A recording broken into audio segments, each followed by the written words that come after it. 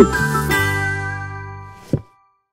it's Jo from Minerva. Today I'm here to do a short tutorial on how to get effective ruffles if you choose a pattern with that shape on. Today I'm making the Chalk and Notch Farrah dress. So I've got quite long ruffles here, so I want to make sure that that edge that I get along those ruffles is really accurate and gives a really nice finish to my dress. Other patterns that include a ruffle are the Live Blouse. That's by Atelier Jupe. It's got a sort of frilly edged collar on. Or you might be using a flounce or a frilly edge on the edge of a skirt. Whichever pattern you choose, you'll be using the same techniques. Whichever technique you use to finish your ruffle will sort of determine the overall look of your dress or skirt. So if you're wearing a casual dress, you can overlock the edge with a really small overlock. You can turn the edge with a blind hemming foot if you've got a little skill and you've got that foot, or you can do a double hem turn. That's quite skillful because you've got to try and get a double hem underneath and enclose the raw edge, or you can do it in a single turn and then turn again, so you get 2 lines of stitching, and I'm going to show you those today.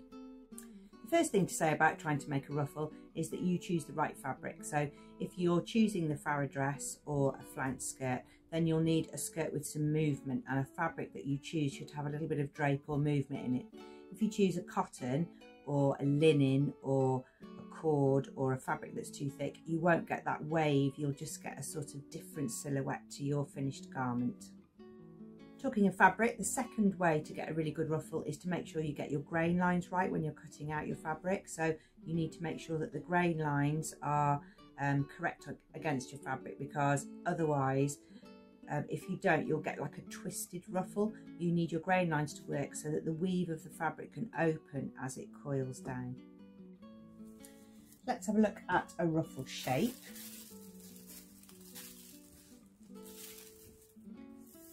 So a ruffle shape is normally this sort of crescent shape, but it's really important that you follow the grain line, because the grain line will allow your ruffle to have that sort of coil and curl because it's cut across the grain.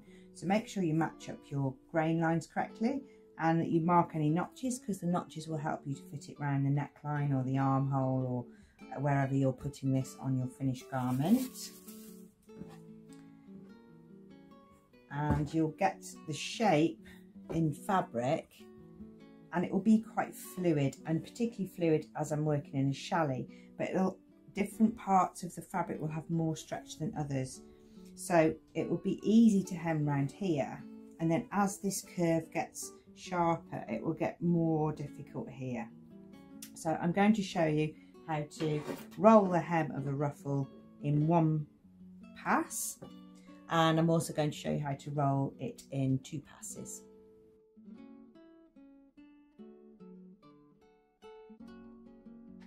To make a narrow hem in 2 passes, you're going to turn a very small hem on your fabric. So you might need to use a pair of tweezers. It depends how dexterous you are. But I'm just going to fold the fabric wrong side to wrong side, as narrow as I can. And I'm trying not to stretch the fabric, because on this curve I don't want to have extra fabric to deal with. I'm just going to gently sew as close to the edge as I can and keep folding the edge over. I'm actually not going to pin it or tack it or anything. I'm just going to use my finger to roll the hem over by 2 or 3 millimeters.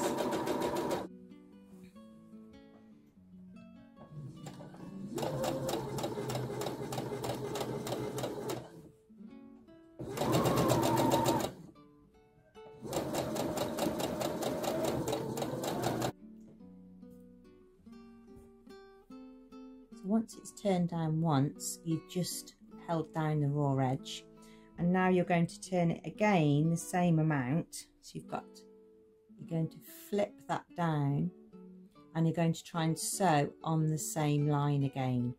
So you're going to use the line that you've made as a guide, and that will turn down the narrowest of hems. Pressing really helps because you will find on these curves it goes a bit curly, and you might get some sort of rippling in the fabric as it passes different parts of the weave. So keep pressing it at each stage. As you can see there, it's a little bit curly. I'm going to press that flat so that when I turn it again, I'm starting each time with a flat piece of fabric. Of turning a double hem by taking 2 passes in the machine is that I haven't got to worry about that raw edge flipping out now, because that raw edge is stuck down.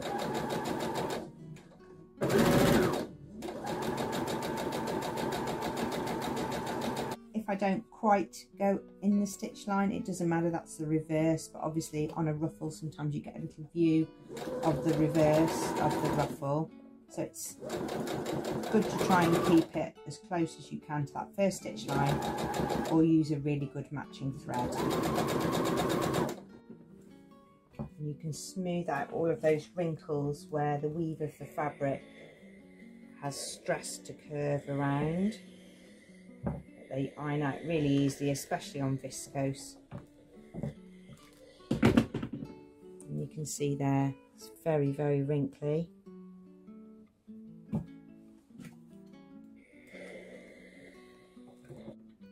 But you can soon turn it into a lovely curve. So from the right side, you get 1 row of stitching, and from the wrong side, you get 2 rows of stitching, or as close as you can if you got it straight on top of your first pass.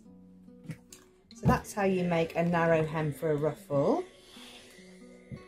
You can try and double fold it like a double folded hem, and that would work too, but that would require quite a lot of pins, and sometimes it's sort of harder to control. So this way is a way of hemming that just controls that raw edge so that you can concentrate on the finished edge. If you choose to do a normal double hem fold where you fold it down and then fold it again and press it, you will need to make your first fold a pressed fold, otherwise it will just keep pinging up under the machine. It is more tricky. It will depend on how sharp your curve is. If your curve is really sharp, like on this part, it's tricky to get the fold without getting any creases in it, but a bit of steam and a bit of work from the iron will at least get you a curve without having to have lots of pins in it, and then you can put it under the machine and sew it. But you do get like a little extra little bits that you've got to make sure you can squeeze in. So this is similar to the one method where I put the fabric through the machine twice. But if your frill isn't too curvy, if your ruffle's got plenty of stretch in the fabric and you can curve it round, you can take, instead of doing a pass through the machine, you can do an iron.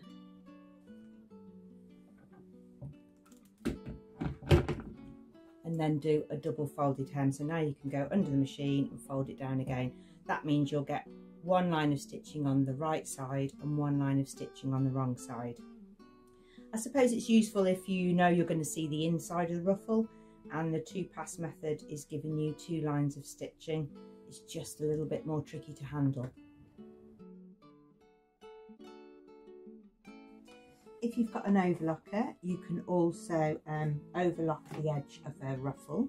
So I've got the same ruffle cut out, and I'm going to have an overlock edge, and you get more of a casual look with this. So for a day dress it's fine, for a decorative edge it's fine, but if you want an evening dress, then I suggest you try one of the other options. You may need to get your manual out and make sure that you understand what the dials are on the side.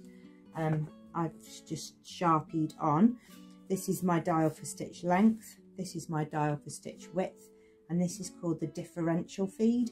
So this is how fast it takes your fabric through, so how fast the feed dogs feed your fabric through. So this is what it's normally sat on, all the normal settings, 1 differential feed, a 3mm length and 5mm width. But I'm going to change that to make a really narrow overlock edge. So along the edge of my frill be really narrow overlock. So I'm going to take the feed down just to between 0.7 and 1. I'm going to make the length just 1. I don't want very much of a gap between my stitches, and the width I'm going to put onto this the narrowest one, and this is what it will look like. So it will be a really narrow, really close overlock stitch. So it will completely enclose the hem and stop it fraying, and it will give you a border. So you need to have a good colour that matches your fabric. And you can use moon thread, you don't need huge big cones if you just want to get the right colour.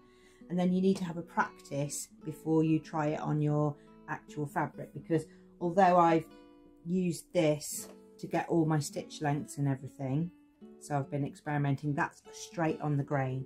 So if I start to do that overlock edge on a curve, let's see what happens.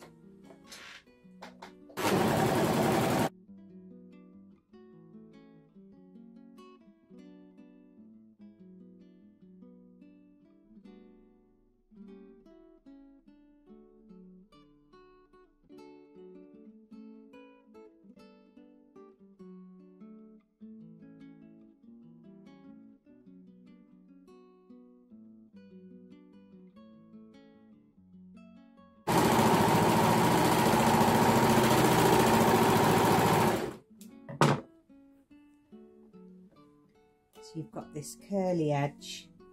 The fabric is able to continue to twirl a little bit curlier on the edge, but you can iron that out.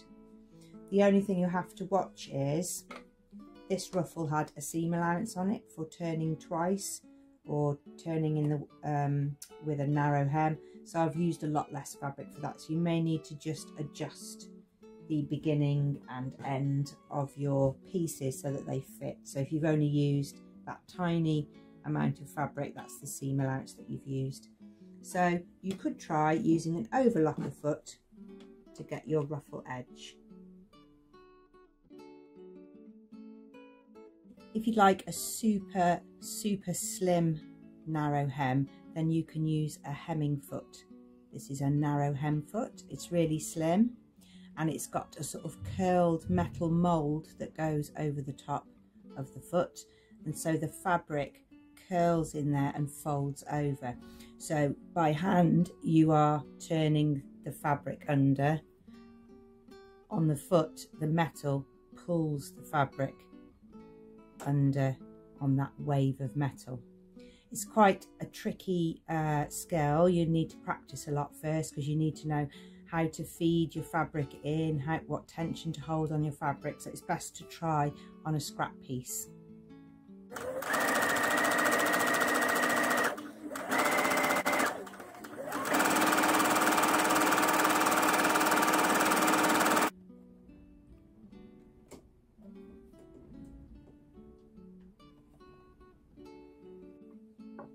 So that's how the hemming foot works when you see it under the machine, but I've practiced on a piece on a straight grain. It's slightly different when you then start to try and put the ruffle shape underneath, because the ruffle shape isn't going to curl quite as evenly as it does when it's on the straight grain. So again, you're going to have to practice. Getting it started is quite tricky, because you've got to get it curled around that piece of metal.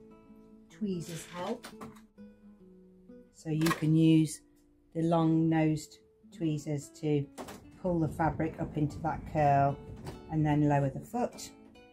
And you've got to go quite slow to get started, and you'll be pulling the fabric up off the plate, so you're not holding it flat, you'll be pulling it up because that keeps it in the curl.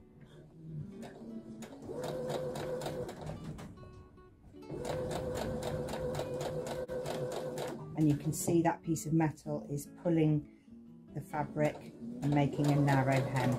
Just go really steady. Even if you've practiced on a piece on the straight grain, then I would definitely recommend having a go on the curve, and you can see what happens when you get to the different parts of the fabric that weave in different ways. I'll just show you what that looks like so far. So that's the right side. The wrong side is the tiniest hem. So it works really well on a chiffon or a georgette, where you can really roll all of the little wispy bits from chiffon into a very, very narrow hem.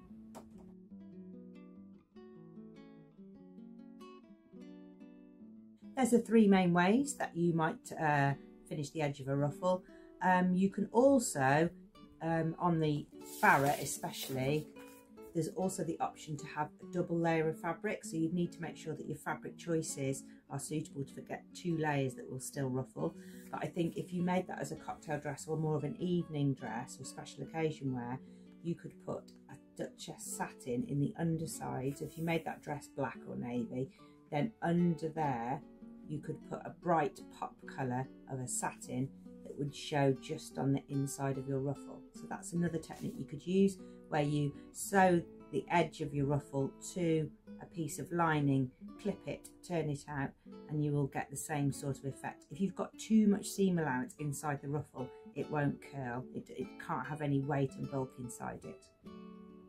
I hope that's given you some advice on how to get a really nice edge on your ruffle, and it also might help you to choose a pattern with a ruffle that you might not have chosen before because you weren't sure about how to finish that edge. Do come back for more sewing techniques and tips very soon. Thanks very much for watching. See you again soon.